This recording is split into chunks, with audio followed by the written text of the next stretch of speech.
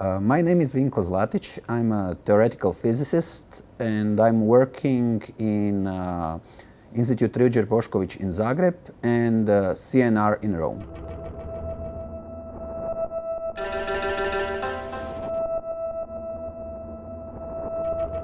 First you had the fall of the Berlin Wall, then you had the opening of China, and of course you had this massive movement to deregulate the economy.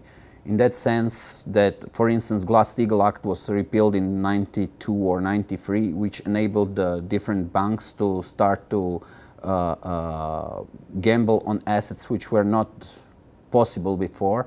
So you had the much more connected world of finance today than it was before, and also not only of finance but of the trade and the general economy.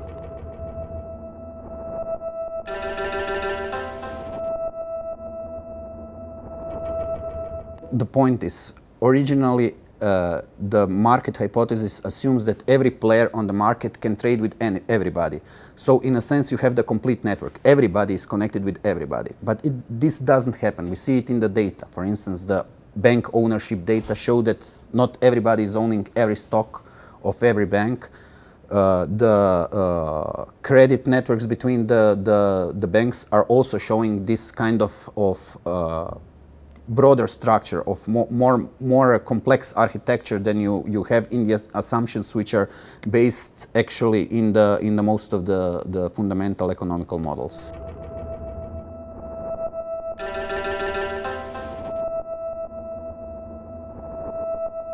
Under the FOC project we have collected different sets of data. Some are mappable to networks, some are not mappable to networks. The cases of data which are mappable to networks are, for instance, the ownership network, so who owns a company. The essential link is then the ownership. Then we have the data about the overnight credit between the banks, so which bank have borrowed money to which other bank. Now the link is the borrowing of the money.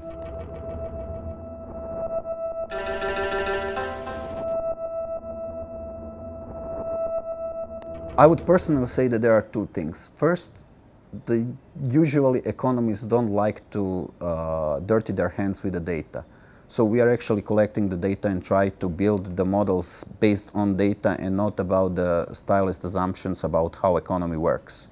And the second thing, as said before, we are not assuming that everybody can trade with everybody, because although in principle I can trade with somebody in China now over the internet and so on, it almost never happens. There is a structure, there is a certain hierarchy, architecture, which is a network representation of the real trading patterns and not of the idealized ones.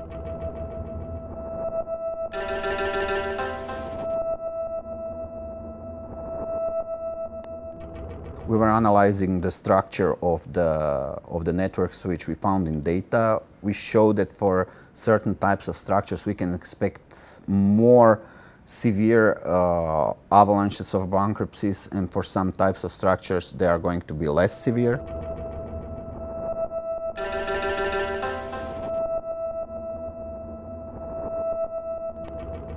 My objective in my modeling activity is now to integrate different models of bank failures and of estimating of systemic risk, and try to devise a method for the taxation, additional taxation of banks, which means taking the money from the banks, but in such a way not only to reduce the risk, which is obviously why you tax the bank in the first place, but on the other hand to do it in such a way that maybe you can improve the market efficiency of the banks, because if they have less risk they can lend more money than they